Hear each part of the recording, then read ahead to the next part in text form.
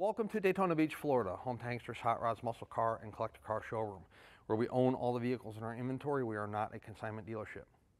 If you are watching today's presentation on YouTube, please be sure to check out our website, which is hanksters.com.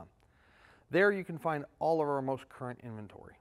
Our YouTube videos on our channel we leave up at all times, whether they were shot 4 days ago or 4 years ago. We never take them down. Our subscribers enjoy watching the content on our channel, so we leave them up. However, when a vehicle is funded in full, that vehicle comes down off of our website, letting you know the unit has been sold and is no longer available. Hankstersgarage.com. Check out the website. Not only do we sell and ship automotive parts and accessories all over the United States, but we also install them. So if you are watching a video presentation we're doing on a particular vehicle and you want different wheels on it, you want a different interior in it, you want a different dash on it, maybe it has drum brakes and you want four-wheel power disc brakes, we can convert that. We install vintage air systems. The list is endless to what we can do. So if you want your car delivered with it being turnkey, where you don't have to take it out and have this stuff done, we can accommodate that. Again, hankstersgarage.com. It's about 4 miles, 5 miles maybe from our showroom here in Daytona Beach.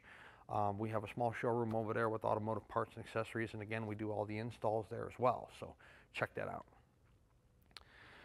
Seems to be always leading the pack year after year in terms of muscle car and collector car desirability is the first-gen Chevrolet Camaro.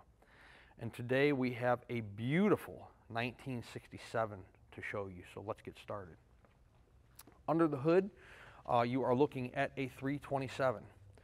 I've driven this car already, and let me tell you that 327 runs fantastic. Up on the firewall there, on the driver's side, you will see a cowl tag. There will be a picture of that cowl tag on our website, so you can break that down if you choose to. Right in front of the cowl tag, you will see the gold brake booster, because it is power brakes. Underneath the alternator, you will see your power steering reservoir, power steering car. And on the passenger side, where you see that red and blue cap, you are looking at an AC compressor. So yes, this car does have vintage air. Let's look at the rest of the car. Hugger orange. Drop top.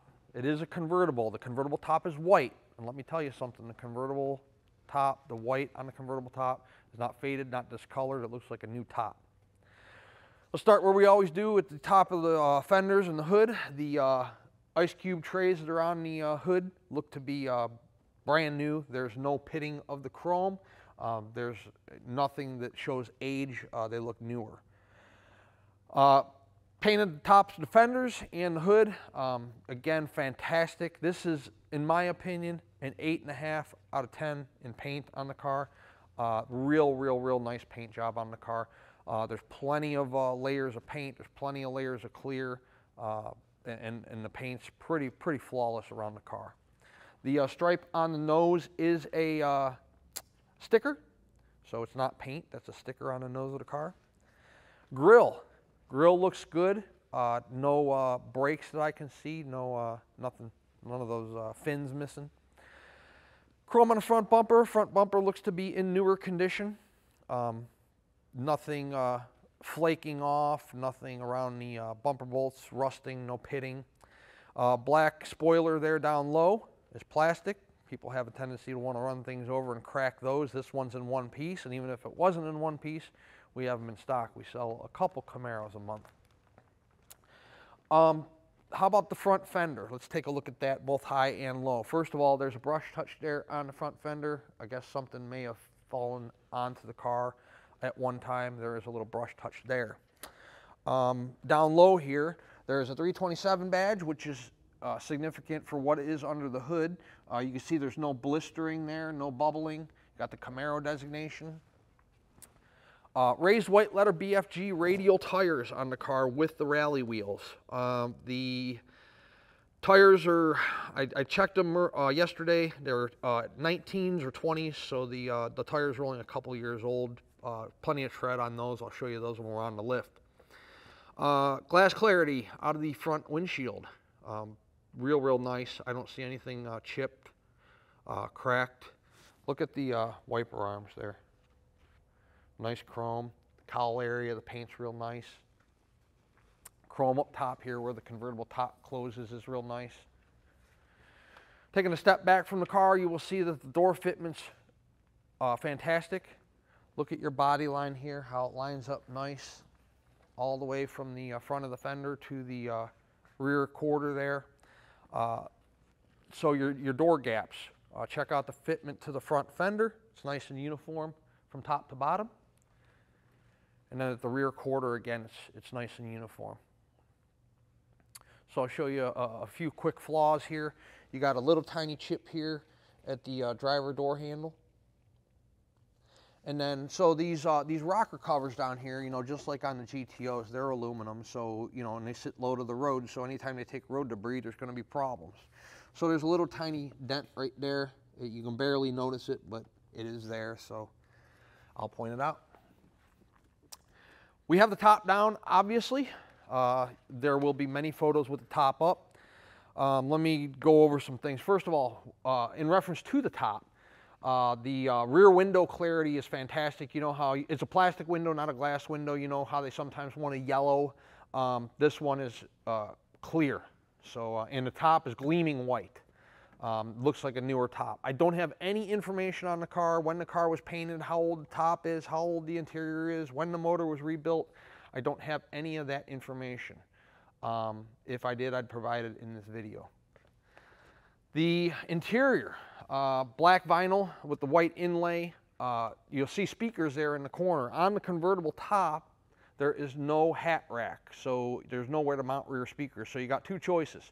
You drill into the door panel and mount them there, or you do what this particular owner did, and you, you know, kind of wire them up in the seat there. And they do work. I was in the car, I drove it. The radio works and the speakers work. Let's open the door and take a look at the inside. First of all, the door panel, painted up top here, plastic in the center, carpet at the bottom of the door. That's all in fantastic condition. OEM seat belts, front and rear. Carpeting underneath the rear floor mats, fantastic. Floor mats are new. I'll show you the carpeting in the front there underneath the driver's side floor mat. Steering wheel. Steering wheel's not all cracked. Dash pad you can see is nice. It's not ripped, torn, cracked. The previous owner also mounted cup holders there in the center console.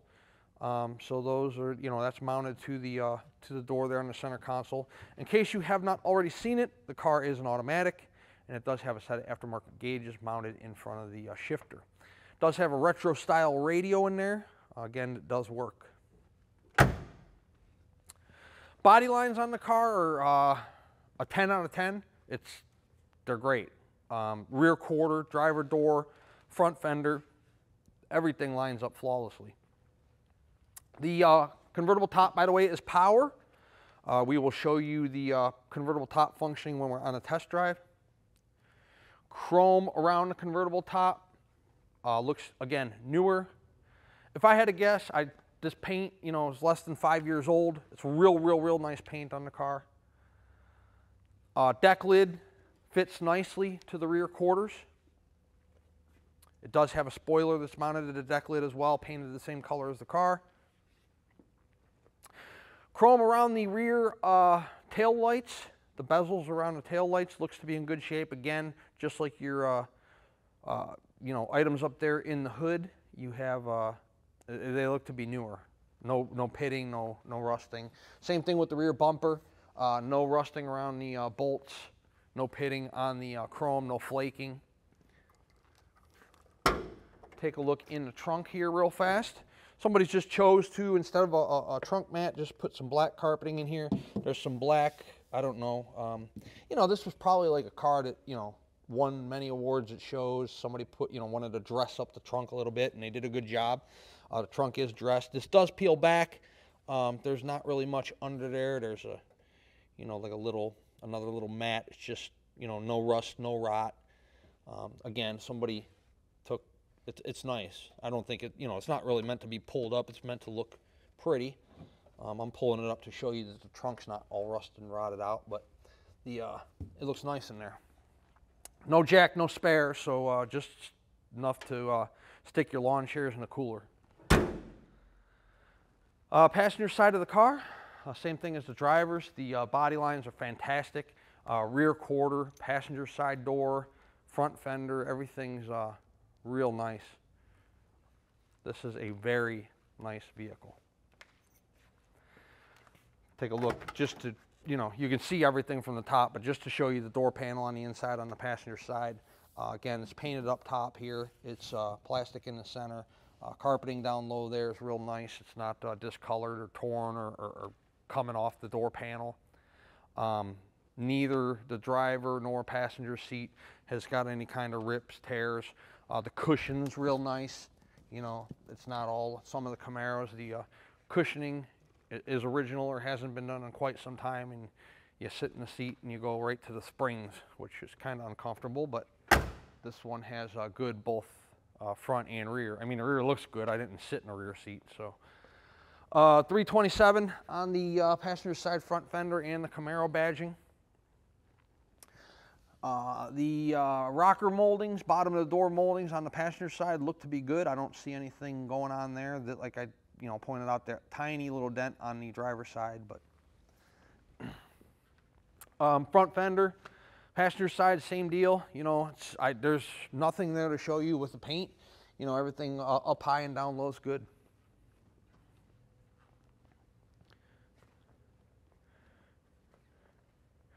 It's always nice to get a piece of inventory that sets itself apart from the rest. This is a very nice vehicle. Again, I mentioned earlier, we always get asked about paint. 8.5 out of 10, in my opinion. Paint's always one of those touchy subjects where some people are very, very nitpicky, and then others, you know, will let stuff fly that I don't think is, you know, all that wonderful. But to each is their own when it comes to paint. But you can see it's got a real nice interior. Take a look at the still photos with the top up. We're going to do the test drive portion with the top down as well. You know, but I will show you the power top functioning. All the window glass clarity is fantastic. You have power steering, you have power brakes, you have AC, you have a functioning retro radio. All the chrome's good. The paint's fantastic.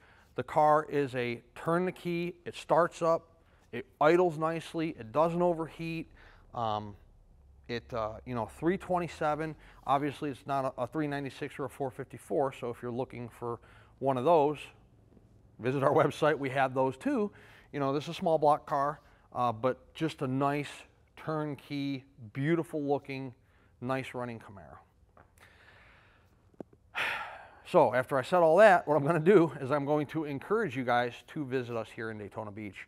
I think this is an exceptional car. I think it's a car that will sell in 2 or 3 days, if it even makes it that long. However, you may not agree with me.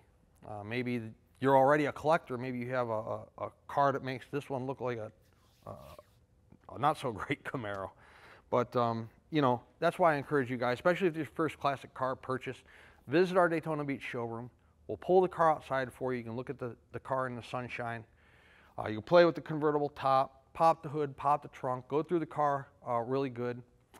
We'll rack it for you, just like we're going to do here in just a couple minutes.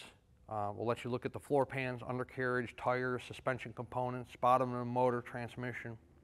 We'll let you drive it. You can see how the car performs, how it stops, starts, steers.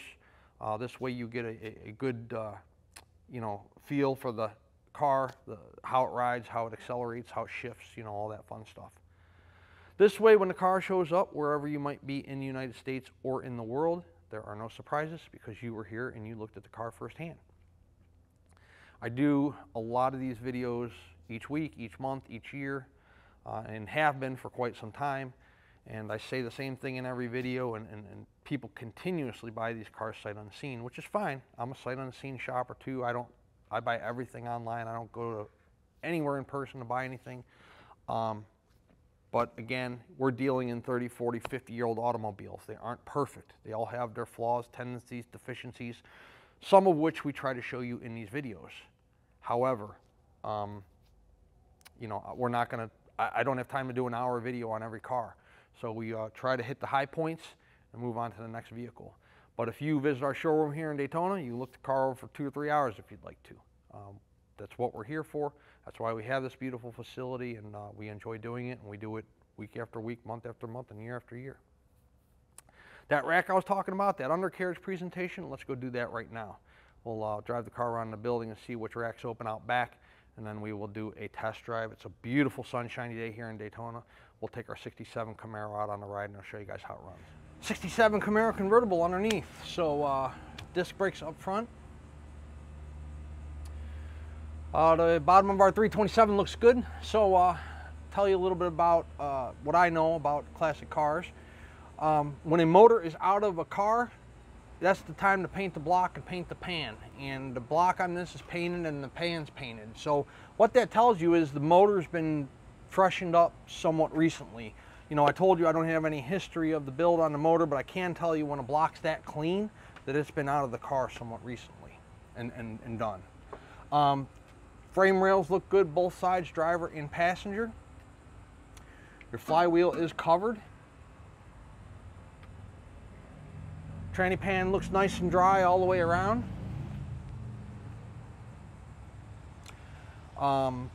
Exhaust system, you have dual manifolds going into pipes. Welds look good on the pipes. I don't see any rust or rot or pinholes on the exhaust system. I can tell these are not the original floors. I can tell somebody's put new floors in. So there's where they start right there.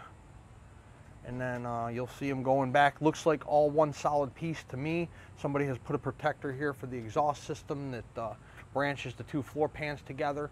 The only thing I can see in the floor pans, which is right here, it's a little bit of silicone. Maybe somebody didn't like something that was there. I don't know. You know, you can tell it's not a patch. It's not, you know, it's just one little piece of silicone there. So I don't know what happened or what they did, but nonetheless, floors are nice and solid all the way back throughout the car. Looks like a newer drive shaft too. If you look up here, tail shaft seal on the tranny's nice and dry, and then all your drive shaft looks to be new, and all your clips and everything there looks newer. No name brand on the mufflers, so I'm not exactly sure, you know, what brand they are. The area where the trunk meets the back of the back seat, everything looks good there. No rust holes, rod holes. You have drum brakes in the rear. I told you in the showroom that the tires are newer, so you can check those out. Tread on the tires real nice. You've got plenty of tread left till you get down to the wear bars. Your wear bars are right there. You got some tread on top of that. Tires not dry rotted or anything. 10-bolt rear looks to be nice and dry. Gas tank's in good shape. Drop downs on the rear quarters look good. You can see that that's a nice fine line there.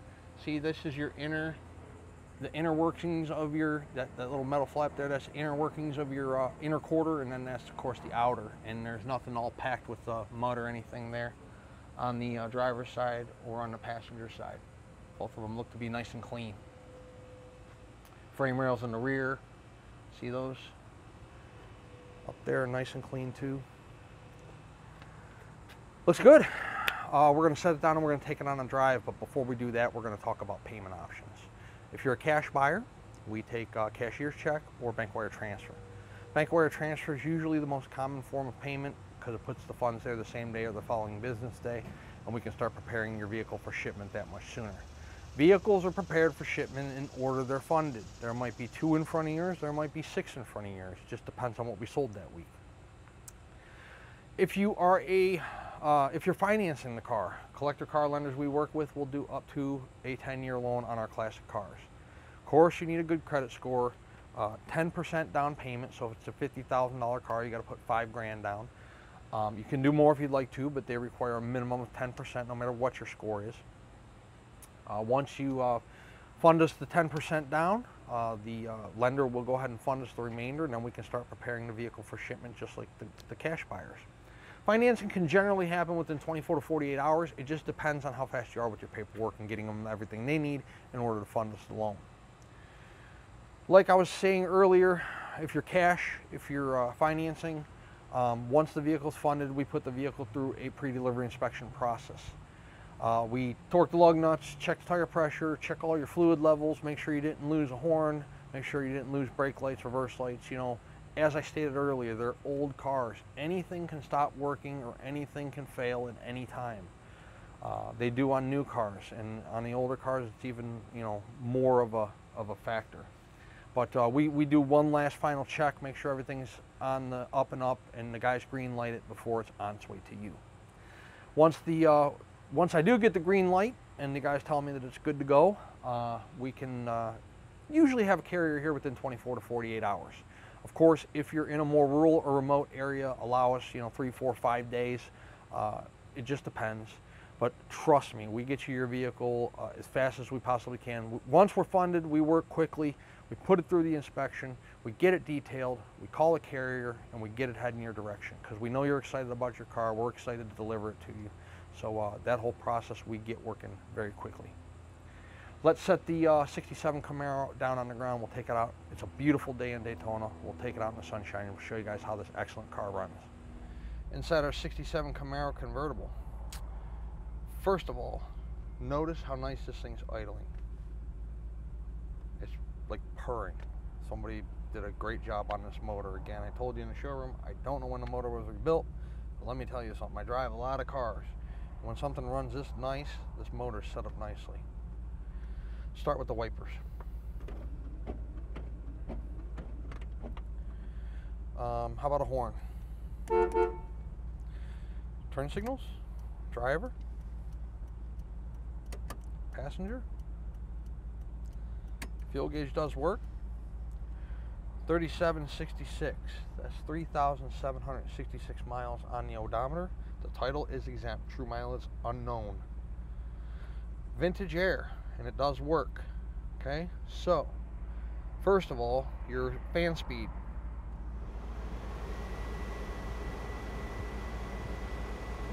And then somebody's got this reversed. Hot is actually cold and cold is hot. So right now it's blowing cold.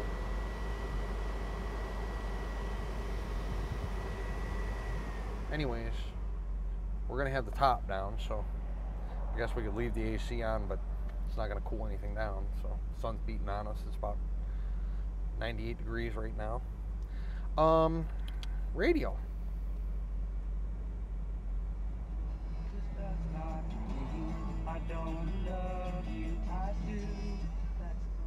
Okay, so that works. Those gauges you see down there, oil, temp, and battery voltage all functioning. So we're at about $1.75, $1.80 right now. I'm sitting here at idle, so we'll see what happens when we run some air through the radiator.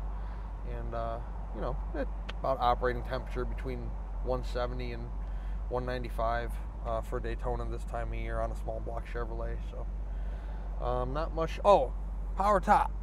Let's do that. If I can find the switch. Switch is down here under the speedo.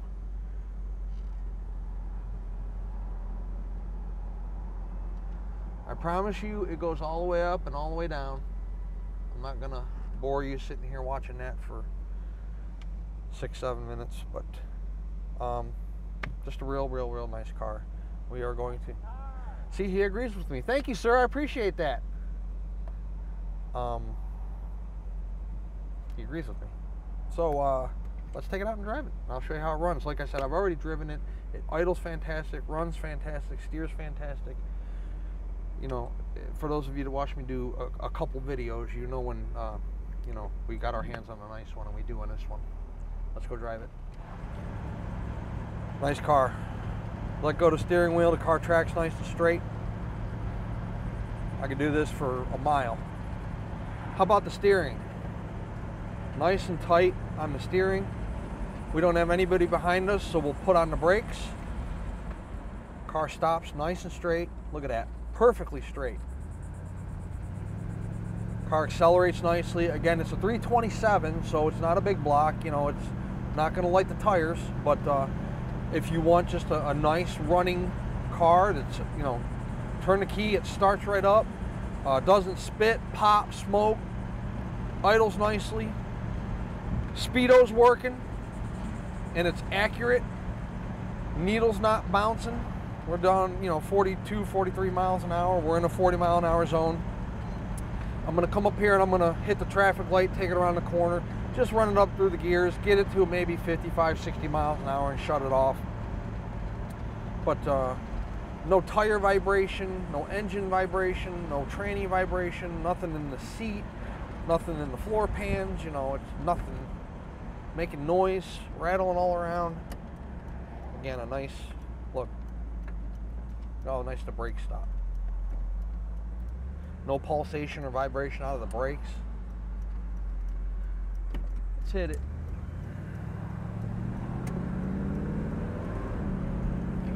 There's just shifted once, shifted again. Nice, crisp, smooth shifts in the transmission. 60 miles an hour on the speedometer.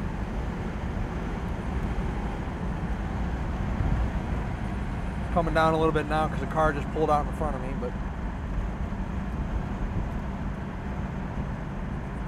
got no hands on the wheel at 55.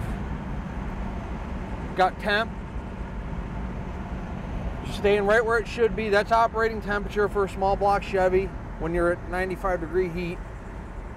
Car's not overheating. Good oil pressure. If you are looking for a beautiful, think of not the amount of Camaros that come through our showroom with air in it. You know, everybody always asks me on the first gen Camaros, does it have air? Can you add air? The answer is yes, we can add air, but more commonly than not, the answer, does it have air, is no.